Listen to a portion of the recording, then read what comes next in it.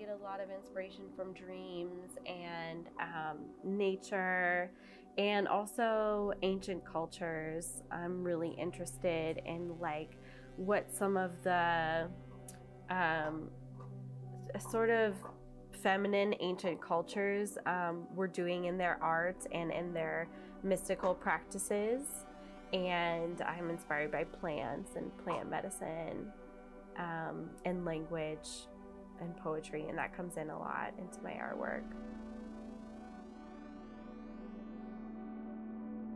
I want women to feel empowered looking at my artwork, and I want it to be a place where like people can put down like their body image issues or insecurities, particularly women, and feel really beautiful. Like it's a beautiful reflection of themselves. It's been an interesting and beautiful journey, and I love like the process of empowering women I know through artwork and myself as well. I want to make artwork that speaks to like the divine mysteries of the world and of the universe, and makes people feel sort of open-hearted and reverent or curious or just expansive in some way.